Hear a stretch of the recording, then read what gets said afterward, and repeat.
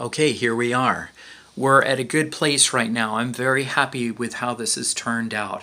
I've painted the tusks to make them match. I sanded down the tusks, or I sanded down my filling work, and I got it nice and smooth, and then I mixed the color, and all of the colors here you see went into that white. Just that white has all of these colors: raw umber, French yellow ochre, burnt sienna, phthalo green, French ultramarine blue, cadmium yellow, titanium white, burnt umber, and black, I think gloss black.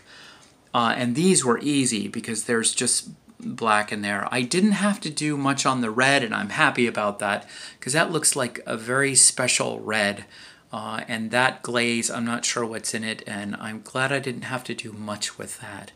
The rest of it has turned out very well. I'm very pleased. I did not go crazy because perfectionism is not a good thing when you're working on this stuff.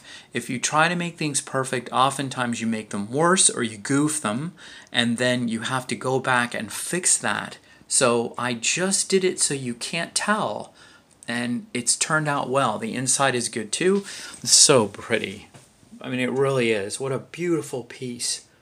Really nice. Enjoyed working on it. But I've got to get on to other projects that I have.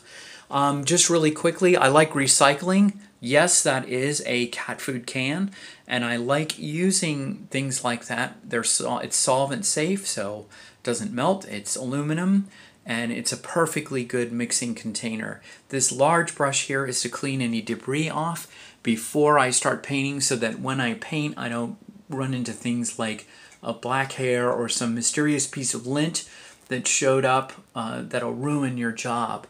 So being clean when you work is good. The other thing that's important too is a studio that's comfortable. I'm sitting in a really great office chair.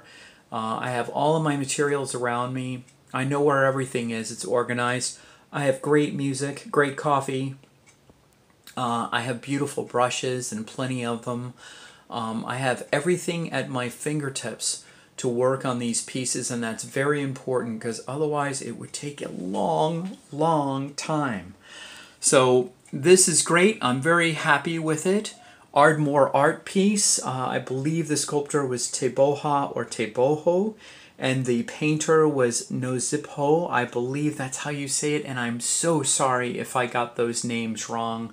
But I loved working on this piece. Ardmore Art makes amazing, desirable pieces. They're very sought after.